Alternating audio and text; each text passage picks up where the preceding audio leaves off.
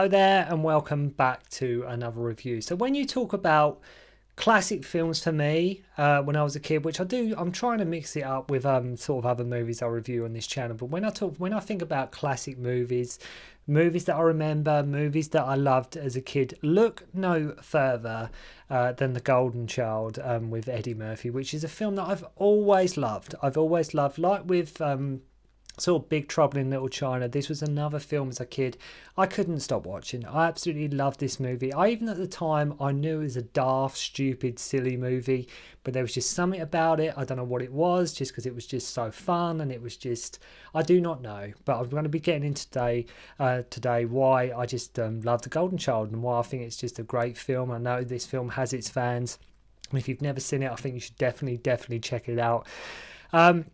Made back in 1986, starring Eddie Murphy, obviously, and Charles Dance. Now, this was a film very much sort of in, like I mentioned, very in line with Big Trouble in Little China vibe, in that we had demons, we had sorcery, we had martial arts, we had everything thrown into the mixed bowl just to make an entertaining movie. Special effects, and at the time such a light-hearted comedic tone running throughout this movie, despite, you know, demons taking over the world and things like that. There's a real light-heartedness to the movie, and Eddie Murphy, as you would come to expect. A lot of people, when you think classic Eddie Murphy movies, they just go the typical Beverly Hills Cop, The 48 Hours, which are both classic great movies, but to me, in my heart, fondness always just goes to The Golden Child. Don't ask me why, but I'm going to try and explain that today. The film, as I say, it's daft, it's silly, and could have only been made in the 80s. And this was one of them movies that it was usually on, I think I saw it around when it was on like 8 or 9 o'clock one evening. And when you think, like I say, when I was about 7 years old, you just absolutely lap this stuff up. When you're that young, you're just gone. Like, it was one of the movies, like, I had to see the end before I went to bed. I'd like school the next day, and I absolutely loved it. Oddly enough, I think John Carpenter was even offered to like sort of direct this movie before he'd done Big Trouble in Little China. I think or the script did come his way, or he was offered the director's chair or something like that. But yeah, I think he was involved, or to say he was in talks anyway. And I think it was originally conceived as like a straight talking like mystery thriller rather than sort of a comedic fantasy movie. Now I know Eddie Murphy himself used this film as a load of crap, and yes it is. But watching the film back in the day, I absolutely loved it, and I still do. And I think it's one of them movies where it's just like, you know, when you look at a film, it's just like they don't make them like they used to. They don't have that half as much fun with movies nowadays as they used to, and that's what The Golden Child is. It's a hell of a lot of fun. It really is a lot of fun. Not to say the film is a classic, but the film is so 80s. It's so light-hearted, and let's just go along for the ride. Let's enjoy Eddie Murphy. Let's enjoy the fantasy story. And the film is just pure escapism and pure entertainment. And that, to me, is what films are meant to be about. Hence why I have a fondness for this movie. Charles Dance, like with Space Truckers, just always seems happy to play these larger-than-life, almost comedic villains, and I absolutely love him for that. But yeah, it was one of them movies where it was getting late and like past my bedtime, and I was like, come on, I just need to see the ending. And there is a lot of charm to Eddie in this movie. He has a much more sweeter side than some of his other vehicles, and some have even said that his character in this is even more suited to him than sort of the Axel Foley character because of that. I mean, that's a matter of debate, obviously, but his character in this is very different from doesn't make sense, but yeah, very different from sort of the Axel Foley character. But I have read reviews or people that have commented on this movie, and they say he's actually more suited to his character in this. Again, that's all up for debate. The great thing is with Chandler is he doesn't take what is happening seriously either. Like, he is doing jokes and one-liners about what is happening all the time, and that is a nod sort of to the audience saying, don't you take it seriously either, just have a good time. And that is exactly what you should do with this movie. Dance and Murphy, Charles Dance and Eddie Murphy play off each other really well, and to me it's very much, if you love Big Trouble in Little China, then you're going to love this movie. You will absolutely love this movie. Now, the film has taken a lot of flack over the years. Some fans hate it. Some say it's rubbish and best forgotten. And I mean, to me, honestly, I think that's incredibly unfair. I think it's worth a second look, and there's so much fun to be had here, and it's so, like I say, light-hearted. It really is. I can't stress enough, there is no worry or stress in the movie whatsoever. Kind of film to watch, like, it's one of them movies to watch if you've had like a long day or like a stressful day. It's one of them movies that you can just put on and you don't have to necessarily sort of pay attention to, but you can just put on and just sort of enjoy and go with it and sort of just sort of wind down to. There's no, like I say, there's no sort of obligation to this movie. You can just sort of enjoy it. As I say, it's very easy watch. I watched it again recently, and the film still has it. Like, if you didn't like this movie, please go give it another chance, as there is so much to be enjoyed here. So 80s, so light-hearted, great villain, Eddie Murphy on fine form. We also get James Hong and Victor Wong here for good measure. And though the film is so damn silly, you just have a lot of fun. You just absolutely have a lot of fun with this movie. So one of my all-time favourites, maybe because it's a fantasy film, maybe because it has an Eastern vibe, maybe because Charles Dance, as always, is a great villain, but there is a lot to be enjoyed here. Film opens in Tibet, and notice right away that funky 80s score as Charles Dance and his goons approach this monastery in the snow. Already right then you know it's going to be a fun movie. And I love how his henchmen are so over the top as well. As I say, it's very comic booky, cartoony, and when you think originally this was maybe going to be a very straight mystery thriller, which it probably could have been, it could have worked that way, and I'd imagine if they did remake it, that's probably the avenue they would take. They'd probably have comedic elements in it, but they would probably put a bit more seriousness in terms of what's happening in terms of like a kidnapping, you know, an abduction and things like that. I mean, there are murders in the movie, but they're so sort of glanced across that you don't really have time to sort of digest it before you're sort of on to the next thing. So I say, you know it's going to be a fun movie right away. But with his henchmen, Charles Dance, they're so over the top, and they're like something you would find in an old school, like sort of Jimmy Wang Yu kung fu vehicle or something. One guy's like a chain whip, Fu, I think his name is. So I think this guy was like the head wheeler in Return to Oz, which I reviewed ages ago now. But I think this guy who's got like sort of the chain whip, I think he was I could be totally wrong, but I think I've read somewhere he was one of the wheelers, if not the head wheeler, in Return to Oz. But I have to go and check that out. We even have Peter Kwong here from Big Trouble in Little China too. We meet the Golden Child, who can bring dead birds back to life, as Charles Dance and his men trash the monastery and sort of attack the monks, though there is nothing violent in this movie. You're meant to imagine they've all been slaughtered or killed or, you know, whatever, but you don't actually see anything in this movie. They kidnap the child in a cage. We learn Dance can like teleport, and all the while we have like this synthesized 80s guitar music playing. Then we meet Eddie Murphy, right, in the city, with the montage of him walking around, road signs, Hollywood signs, to Ann Wilson's Best Man in the World song going on about his day, and it's like a totally different movie, right?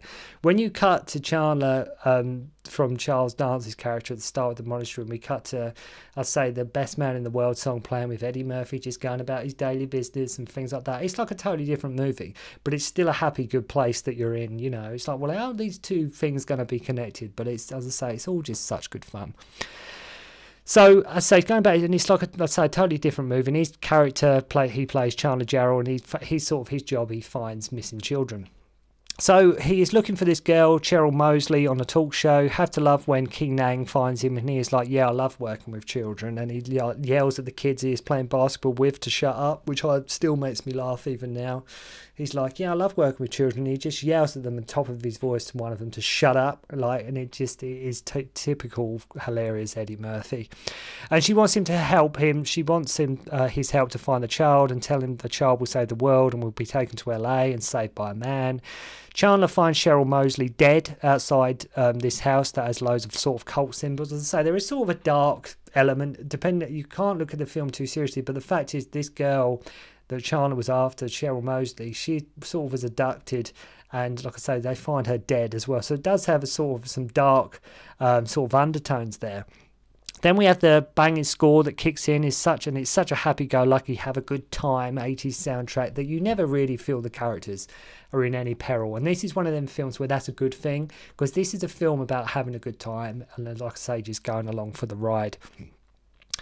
So King Nang starts following him as she wants to like sort of recruit him. She says the kid was in the house as they have to keep evil around the child, and the same people that killed the girl had the golden child. And Chandler finds some blood in some oatmeal at the house. She takes him to James Hong and makes Chandler talk to this mysterious Carla who hides behind a screen, and tells him that if they make the child eat blood, then they can sort of kill him, and that he is like their saviour, even though the golden child is actually played by a girl. Carla, we learn, is like 30 years old, and her ancestors were raped by a dragon. Like I say, very, very silly stuff. Very silly stuff. So the baddies have like sort of the golden child surrounded at like a warehouse where the filmmakers make a big deal of this sort of dancing Pepsi can, putting on the Ritz at one point, which does slow the film down completely.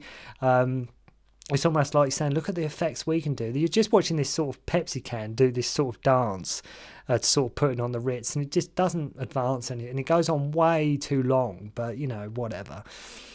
So the golden child sort of projects himself to Chandler, and I love the reaction of her. He says, he sort of sees the golden child sort of floating in this tree, and he says like, hey bird, did you see like a Hare Krishna midget in a tree floating?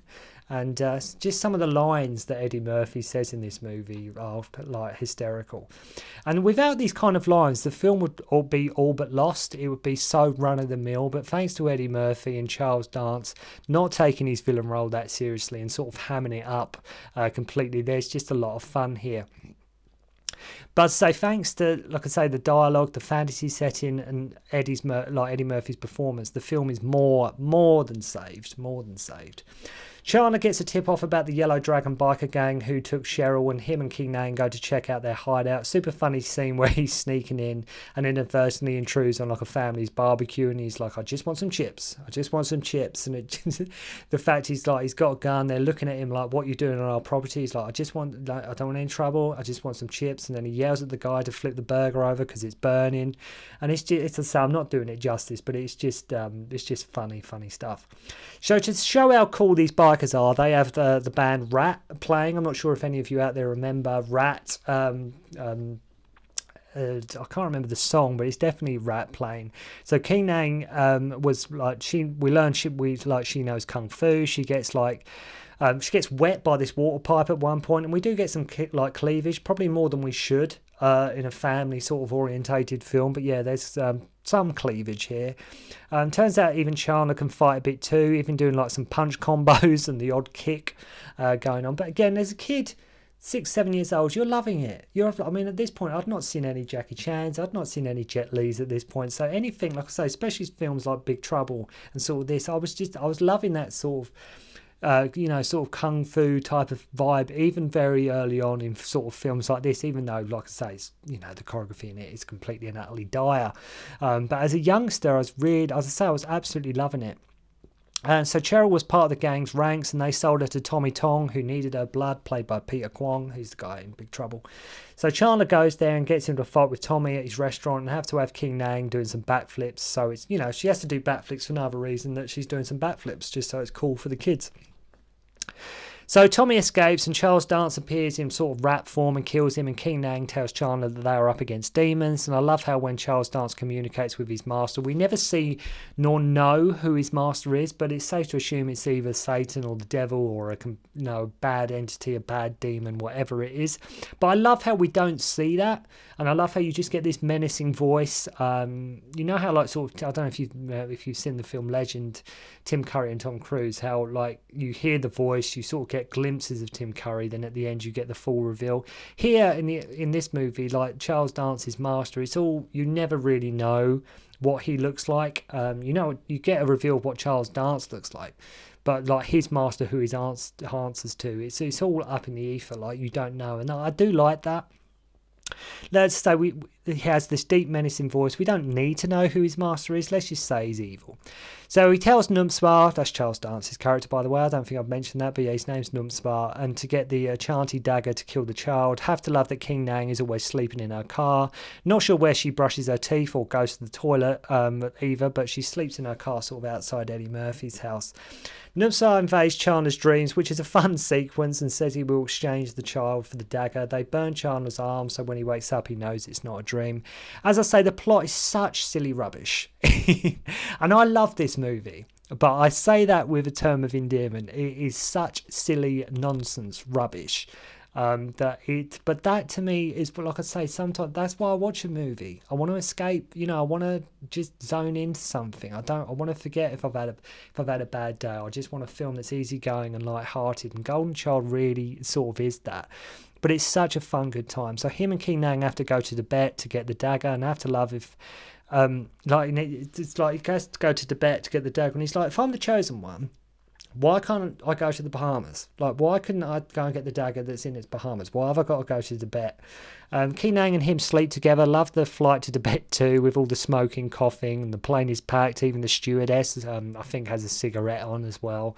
And Chandler just looks so uncomfortable. Like, he just doesn't want to be doing this. But that's what I'm saying. He never embraces that whole chosen one mentality, because the whole time he's sort of taking the mickey out of everything. He's like, sort of, what am I doing? Like, this is absolutely nuts. He doesn't want to be there. The Golden Child gets transported, and Chandler and his sidekick arrive in Kathmandu, and he follows a bird, which leads him to Victor Wong's character, who's also in Big Trouble in Little China. And love his character in this, with him ripping Eddie off and then him calling him monkey breath and puke face. Funny, even a scene later where him and Key are like sort of rowing a boat, and Chandler is still going on about the 100 he lost to Victor Wong's character. The film is really fast paced too, I might add. So they get to the temple and Victor is there, and he is like, that's the dude who took my money. And they want the chosen one to ask for the knife, and only a man who's pure can wield it. So naturally Chandler has to pass the test, right? You've got to have, well, he's got to prove his worth. If he's the chosen one, he's got to pass the test. He's got to, you know, show that he's up to the task and what he can do. And where he's told he's got to hold a glass of water and not spill a drop, and he's got to go into this sort of like cave. It makes me laugh when he drops a coin and he realises sort of there is no ground, and the film sort of turns into sort of an Indiana Jones here for a bit, and he's walking across these like beams. And I love it. He's like, I'm going to break your ass, when he realises like no one has passed the test. He gets the knife and he's like, turn on the goddamn lights. So now we learn Chandler wants to marry King Nang. The romance in this between the two leads is very forced. It's so forced. It's quick. It's not even, as I say, it's not, they're in love. They've slept together. They're still ready. He's asking for sort of, and Victor Wong's sort of her dad, by the way. I say, just the romance is so sort of, oh, they're in love now. You know, it's just in there. So Chandler even pretending to work for the Special Artifacts Force to get through customs with the dagger, and I love him singing along to Nepalese radio on the flight home, which is funny. So him and King Nang are they're staying at like this guarded retreat when Numsar's men attack, and the ending feels very rushed. Like, it just suddenly we're at the ending. King Nang fights them in her underwear and gets shot by one of Numsar's arrows. They get the knife and can't kill the child until dark. James Hong says you can save her. Oh, and Carla, the woman behind the screen, she's like this snake woman, by the way, who we see for all of 2 seconds. And I remember being a kid, that was what I wanted to see most. I was like, I want to see the reveal of this person behind this screen, because you only see like a shadow. And you get the reveal, and it's like this, like, say, half woman, half snake sort of hybrid. But she's on screen for like 2 seconds, and then that's the end of it. Budget would, the budget would only reach so far, right? So Chandler follows a bird, which takes him to their hideout. He gets the dagger back, and Nunsbar turns into a demon. And the ending to this movie, as I say, does feel very, very, very rushed. Like, you thought at least Dance and Murphy would have at least had one more line of memorable dialogue, because they were bouncing off each other really well up to this point. But unfortunately, at the end, between Charles Dance and Eddie Murphy, it's just suddenly Charles Dance turns into this demon, and that's the end of it.